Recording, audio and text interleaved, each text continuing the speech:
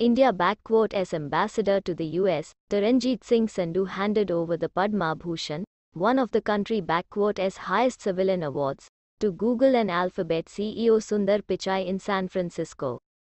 India is a part of me and I carry it with me wherever I go, unlike this beautiful award which I will keep somewhere safe, said Sundar Pichai as he received the prestigious Padma Bhushan award from the Indian envoy to the US in the presence of his close family members in San Francisco on Friday. Madurai-born Pichai was awarded India's third civilian award for 2022 in the trade and industry category. He was one among the 17 awardees earlier this year. I want to thank Ambassador Sandhu and Consul General Prasad for hosting me to receive the Padma Bhushan. I am deeply grateful to the Indian government and the people of India for this immense honor.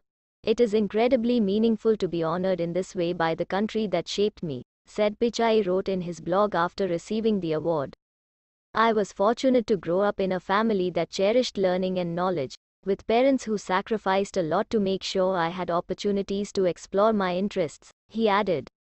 Every new technology that arrived at our doorstep made our lives better, and that experience put me on a path to Google, and the chance to help build technology that improves the lives of people all over the world, said the Google CEO. Pichai said that it had been amazing to return to India many times over the years to see the rapid pace of technological change.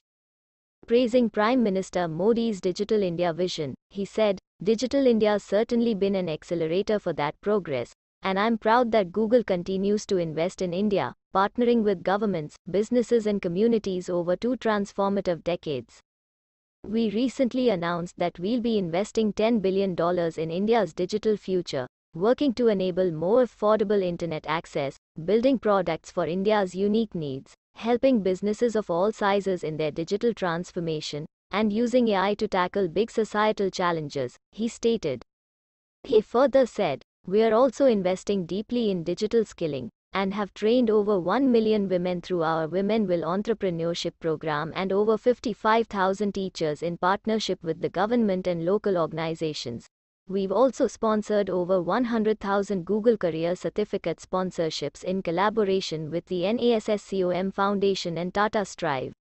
Earlier this year, we added 24 new languages to Google Translate using a new advancement in machine learning. 8 of them are languages native to India. It means so much to see how people can access information and knowledge in their preferred language, and see the world open up to them in new ways, Pichai wrote in his blog. On India taking over the G20 presidency, Pichai said, it's an amazing opportunity to build consensus on strengthening the global economy by advancing an internet that is open, connected, secure, and works for everyone. That's a goal we share, and are committed to advancing with you.